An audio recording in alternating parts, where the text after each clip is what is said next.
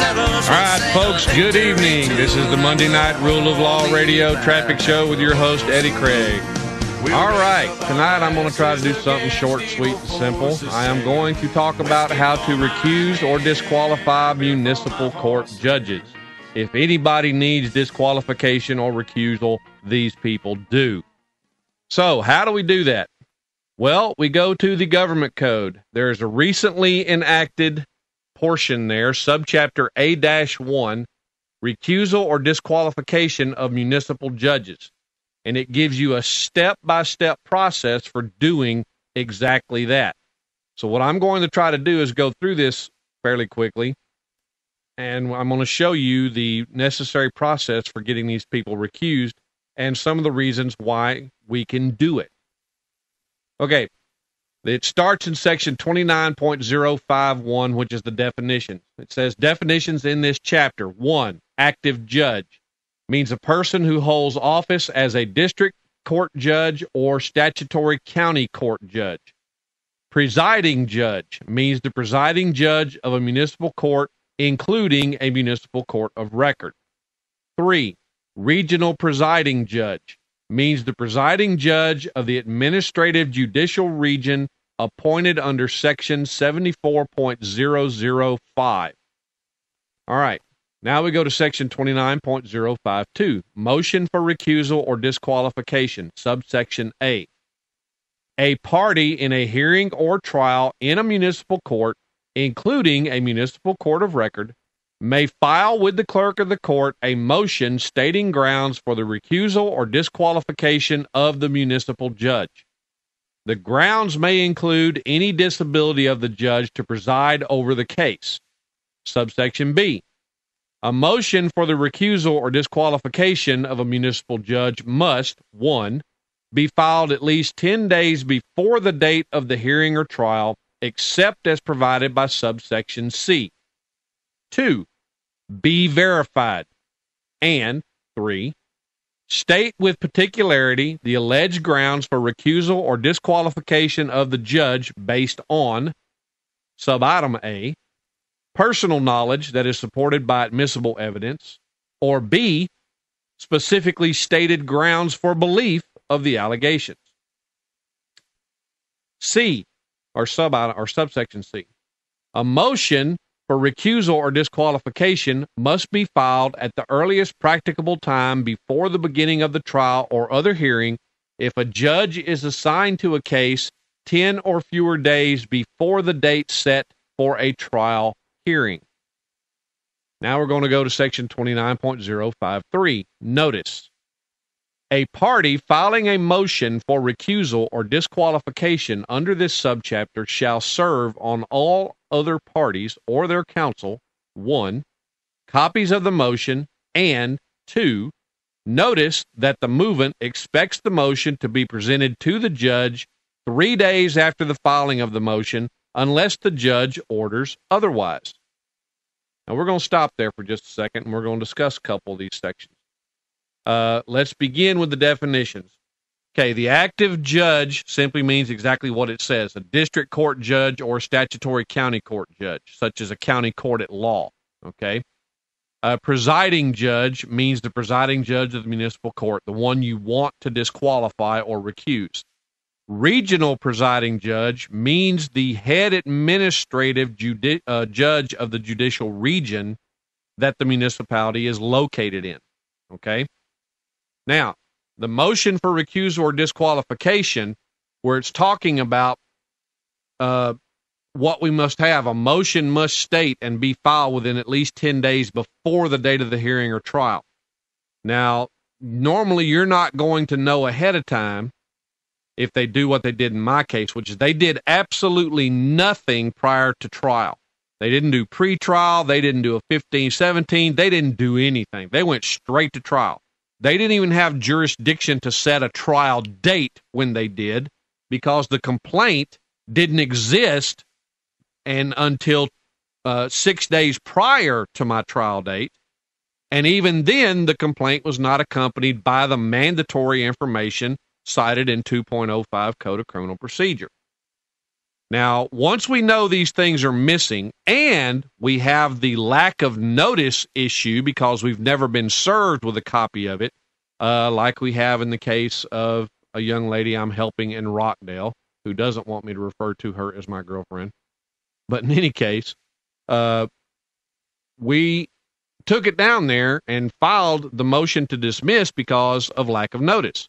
Well, the judge conducted, as I said last week on the show, conducted an ex parte hearing and denied those motions, but never notified us that those motions had even been heard, much less denied. So when we got down there, we demanded that they review the motions. Well, he only looked through part of one and then said, I've already read these. I've already denied these. They're denied again. Just for the record, they're denied. But he would never tell us when he conducted the other hearing to basically deny the motions in the first place. So what we're going to do now is we're going directly after this judge and this prosecutor on several grounds. And we're going to use this section or this subchapter of the government code to do that. And here's what the basis of this is going to be, where it says you must have personal knowledge that is supported by admissible evidence or specifically stated grounds for belief of the allegations.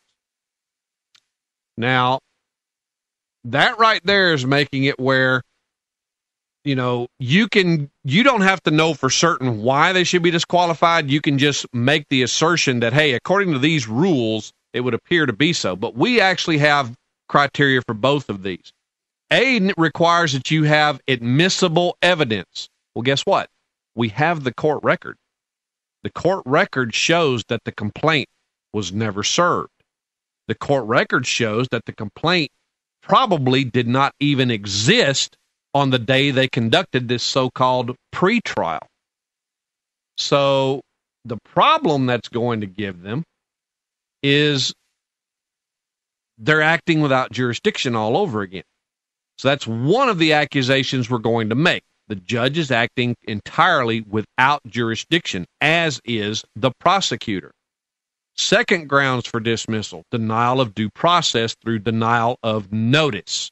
They violated 45.018B, which is a violation of due process. And the judge and the prosecutor conspired to make that happen. So we actually have two additional reasons right there. Failure to provide notice and conspiracy to commit that deprivation of rights between the two. On top of that, we can now assert official oppression, official misconduct. We can also assert that violation of the rules of ethics and the Code of Judicial Conduct. They are no longer being fair and impartial. They are no longer being ethical.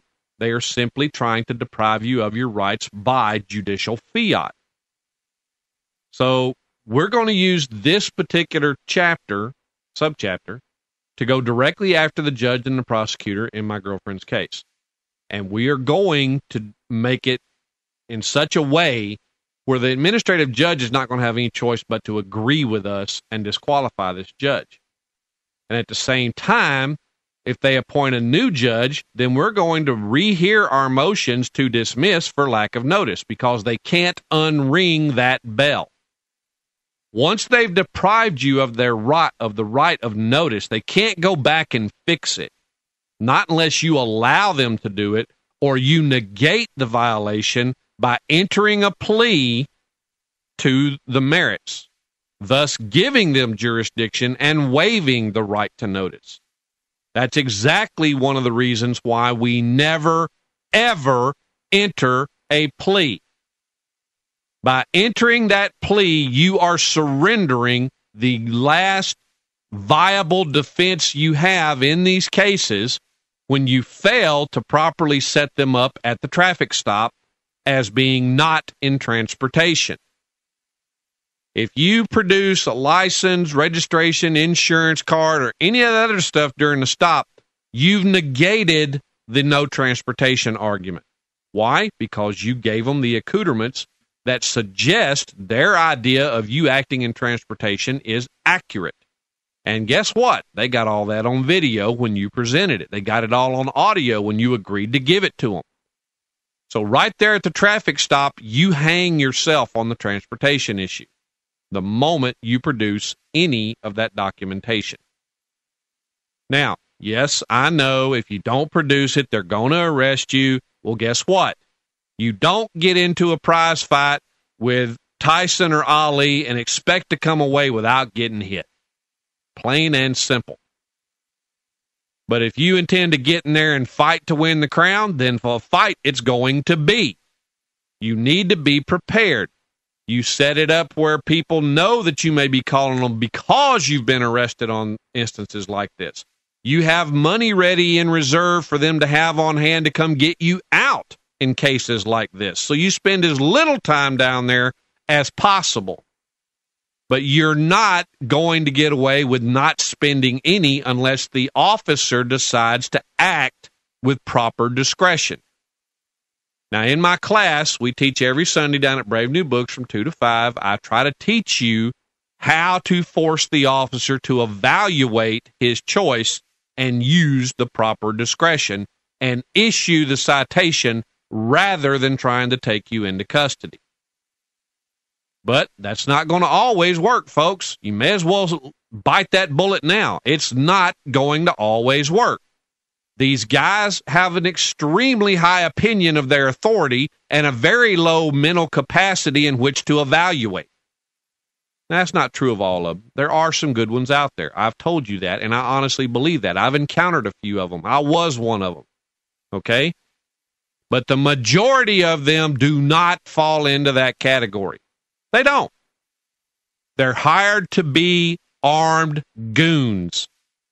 And that's how they will react most of the time. And you need to be prepared for and expect that. So, talk to your friends, talk to your family, let them know what's going to be going on ahead of time. If you call them and say, hey, I've been arrested because I was standing up for my rights. Tell them where to come get you and minimize the time you spend down there. At least that way you haven't waived any of the rights you need to fight this case later on. You do anything else, and you will have waived rights you can't call back again. All right, we're fixing to take a break. We'll continue this on the other side. This is Rule of Law Radio. Call-in number 512-646-1984. Give us a call, folks. We'll see you on the other side of the break here. We'll be right back. All right, folks, we are back. We're going to continue down through this a little ways now and talk a little bit more about this. So, we're going to go now to the section on this notice. A party filing a motion for recusal or disqualification under this subchapter will serve on all other parties or their counsel copies of the motion. And we have to serve a separate notice that the movant expects the motion to be presented to the judge 3 days after the filing of the motion unless the judge orders otherwise.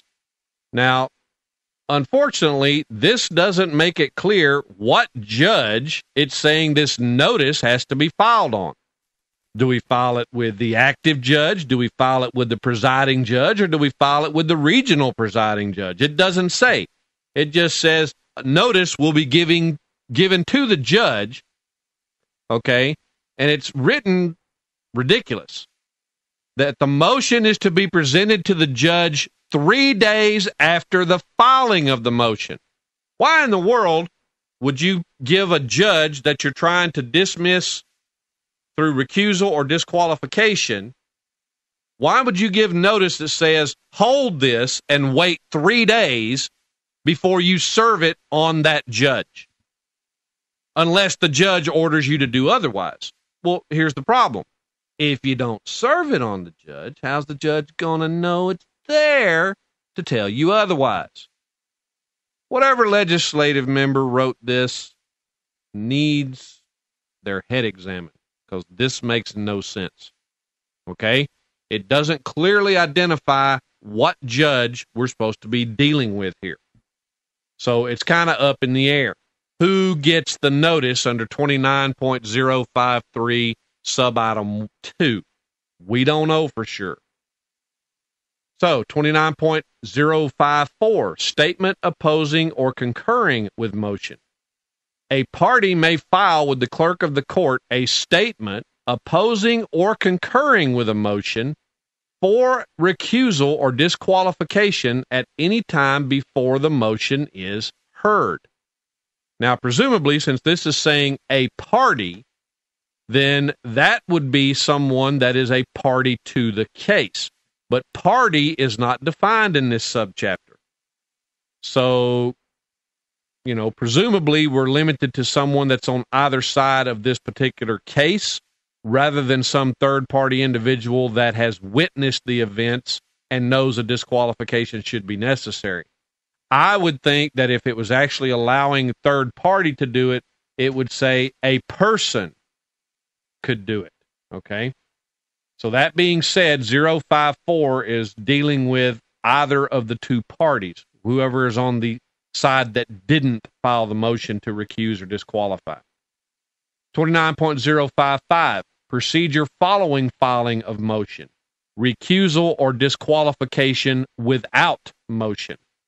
A, before further proceedings in a case in which a motion for the recusal or disqualification of a municipal judge has been filed, the judge shall, 1, recuse or disqualify himself or herself, or 2, request the regional presiding judge to assign a judge to hear the motion. Subsection B. A municipal judge who, with or without a motion, recuses or disqualifies himself or herself, 1, shall enter an order of recusal or disqualification, and, subitem A, if the municipal judge is not the presiding judge, request the presiding judge to assign any other judge of the municipal court, including the presiding judge, to hear the case. B, if the municipal judge is the presiding judge, request regional presiding judge to assign another judge of the municipal court to hear the case. Or C, if the municipal judge serves in a municipality with only one municipal judge, request the regional presiding judge to assign a judge of another municipal court in the county to hear the case, and 2, may not take other action in the case except that a judge who recuses himself or herself for good cause may take other action as stated in the order in which the action is taken. C, a municipal judge who does not recuse or disqualify himself or herself, 1, shall forward in original form or certified copy an order of referral, the motion, and all opposing and concurring statements to the regional presiding judge, and 2, may not take other action in the case during the time after the filing of the motion for recusal or disqualification and before a hearing on the motion, except for good cause stated in the order in which the action is taken. Now here, this pretty much sounds like as long as they put what they want to do in the order, they can go back and continue to do anything they want. Again, this order does not appear to limit what they can or cannot do at all. Okay? So here's the problem. How do we ensure the judge does what he's supposed to do if he can continue to move forward by just writing what he wants to do in the order and having that carried out? What would be the point? Well, so far, they don't abide by any statute that's put in front of them. Why in heaven's name would they start with this one? Especially when it means they aren't supposed to be able to do anything. Or at least that's the way it's making it look. Now, let's look at 29.056, hearing on motion. Subsection A, a regional presiding judge who receives a request for the assignment of a judge to hear a motion to recuse or disqualify shall, 1, immediately set a hearing before the regional presiding judge, an active judge, or a judge on the list of judges who are eligible to serve on assignment under Section 74.055. 2, cause notice of the hearing to be given to all parties or their counsel, and 3, make any other orders, including orders on interim or ancillary relief in the pending cause, as justice may require. Now, let's talk about that last one right there for just a second. That means that head administrative judge can actually issue an order to dismiss the case if that is the ancillary. Sorry, dyslexia is a terrible disease. Please take these pills and cure it now. No. The interim or ancillary relief order that they can grant is to dismiss the case because of the due process violations that the court originally incurred by failing to provide notice and having jurisdiction. So the administrative judge can actually dismiss the case outright according to this statute. Okay? So we're going to write the motion up to do exactly that. Not only do we want Judge A disqualified, but we want, as the ancillary relief required by law, the administrative judge to dismiss the charges and the case because of the due process violations Judge A tried to force us to accept. Thus, the whole reason we're disqualifying him in the first place. Also, head administrative judge, it does not help that the due process violations cannot be corrected by future actions. Once violated, they remain violated. They can't be fixed after the fact. The only fix would be waiver by the accused, and we're not about to waive it. Now let's go to subsection B of 29.056. A judge who hears a motion for recusal or disqualification under subsection A may also hear any amended or supplemented motion for recusal or disqualification filed in the case. Subsection C. If none of the parties to an action object, a hearing under subsection A or B may be conducted by telephone. So again, do we want to make a road trip, or do we want this to be held over the phone? Yeah, sure, we could do that. That's no skin off our nose. Saves us from having to travel all over the county to have it done, or all over the state for that matter. So we can actually file the motion to recuse and request that the hearing be made by phone.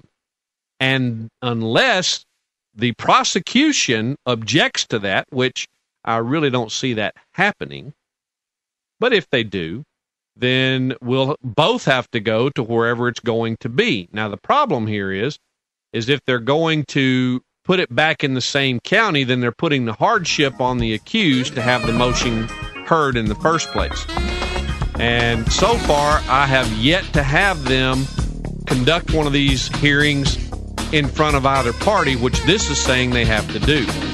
All right, folks, this is Rule of Law Radio. Call-in number 512-646-1984. Give us a call. I'm going to keep going until we get somebody. We'll be right back after this break. So how the hell you get the presidency? That's why me. All right, folks, we are back. This is Rule of Law Radio. Okay, we're going to continue on with this here for a minute and figure out what else we can do to these bad boys when they won't obey the rules. All right, section 29.057, procedure following granting of motion, subsection A. If a motion for recusal or disqualification is granted after a hearing is conducted as provided by section 29.056, the judge who heard the motion shall enter an order of recusal or disqualification, and 1, if the judge who was the subject of the motion is not the presiding judge, request that the presiding judge assign any other judge of the municipality, including the presiding judge, to hear the case. 2, if the judge who was the subject of the motion is the presiding judge, request the regional presiding judge to assign another judge of the municipality to hear the case.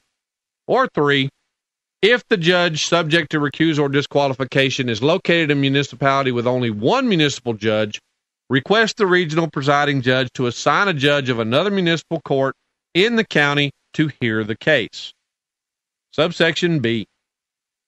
If the presiding judge is unable to assign a judge of the municipality to hear a case when a municipal judge is recused or disqualified under section 29.055 or 29.056, because there are not any other municipal judges in the municipality, or because all the municipal judges have been recused or disqualified, or are otherwise unavailable to hear the case, the presiding judge shall request the regional presiding judge to first assign a municipal judge from another municipality in the county, or, if necessary, assign a municipal judge from a municipality in an adjacent county to hear the case.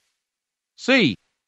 If the regional presiding judge is unable to assign a judge to hear a case when a municipal judge is recused or disqualified under Section 29.055 or 056, because there are not any other municipal judges in the county, or because all the municipal judges have been recused or disqualified, or are otherwise unavailable to hear the case, the regional presiding judge may assign a municipal judge from a municipality in an adjacent county to hear the case.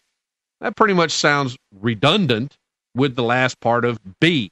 But then again, our legislators are not known for being the brightest bulb in the box. So, look at the appeal, 29.058, subsection A. After a municipal court of record has rendered a final judgment in a case, a party may appeal an order that denies a motion for recusal or disqualification as an abuse of the court's discretion. A party may not appeal an order that grants a motion for recusal or disqualification. Okay? Contempt. Now, I love that part. We can appeal their denial of the disqualification. What it's not telling us is, to who do we make that appeal? Okay, 29.059, contempt.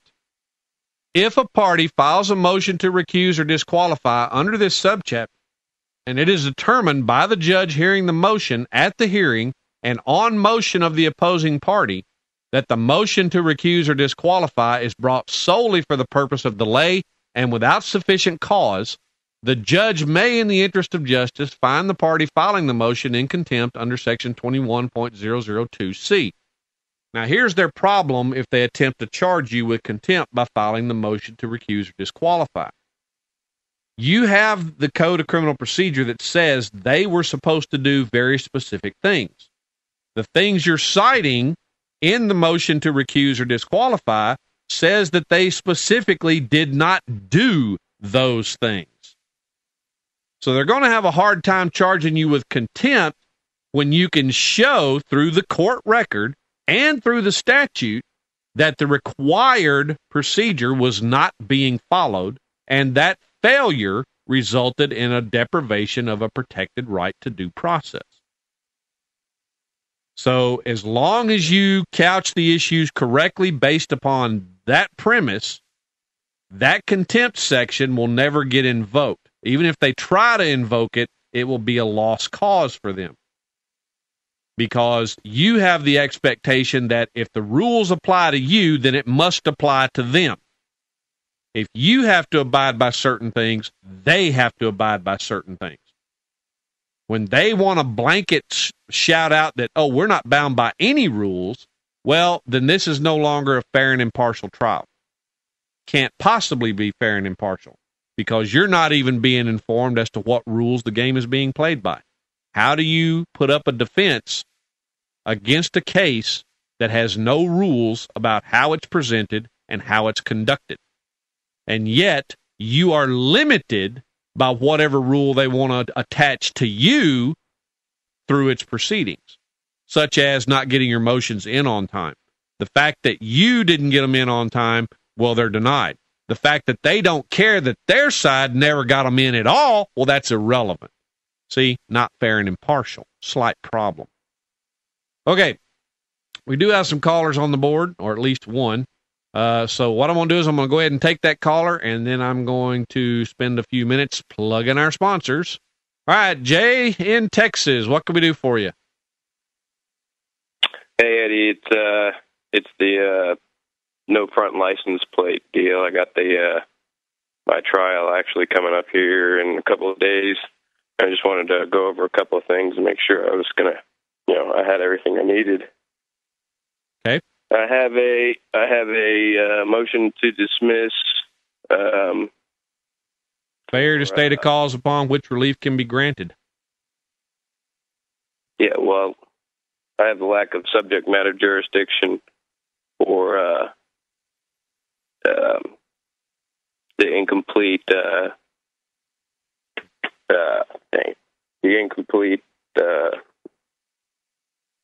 or no complaint, basically, is what it is. Okay, well, there's actually several issues. You need to file something in each one of them. Okay, first off, there is no offense listed in the section for not having a front plate. In fact, the offense was accidentally omitted by the legislature in the last session. They can't charge you for a violation of a statute that does not contain an offense. Okay? If there is not an offense specifically spelled out in the statute, there's nothing to charge you with, and they ought to know that. So you should be filing a motion to dismiss for failure to provide or failure to state a cause upon which relief can be granted. There's no offense in the statute for no license plate. Okay? Second one is no jurisdiction. There is no complaint and information filed in the court as required by law. The court was never vested with jurisdiction. Third motion to dismiss, lack of notice. Notice was never provided properly, sufficiently, and timely in compliance with 45.018B, 45.019F, 1.05, and 1.14 of the Code of Criminal Procedure. Okay. All right. I think I have one of those. I have the lack of notice. That was the lack of subject matter jurisdiction one that I was talking about. No, lack of notice is lack of personal jurisdiction, not subject matter. Lack of standing because they haven't proven transportation, that's subject matter. Okay. So it would be standing then. Yes, the prosecutor has failed to show standing on the record by showing that a regulable activity such as transportation was being engaged in at the time of the alleged offense. Okay. All right. I've tried to get these motions in 2 or 3 times now, and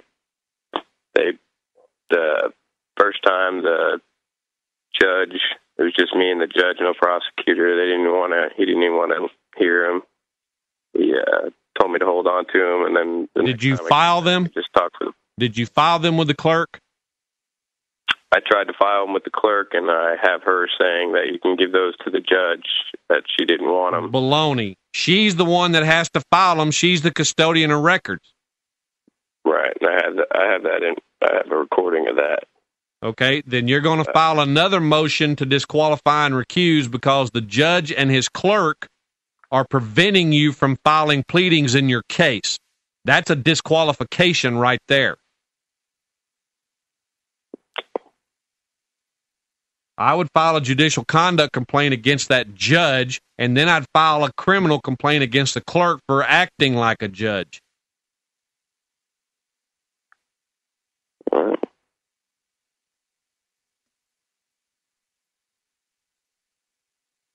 right. That all sounds good. I hope it goes well. It's coming up in 2 days, so hopefully I can get all that paperwork ready, and I'll bring it in and try to give it to the clerk again, see what happens. I'll get that and record. Yeah, tell her, look, I'm here to file pleadings in this case. Either you take them or I'm calling a cop to arrest you for blocking me from getting my due process. Right. Yeah. Okay. Talk about that. All right. Thanks. All right, Jay. Thanks for calling in. No problem. Bye. Bye-bye. All right, folks, this is Rule of Law Radio. Call-in number 512-646-1984. This is your host for Mondays, Eddie Craig. Deborah is producing for us tonight. We will be right back on the other side of this break, so please hang in there and give us a call.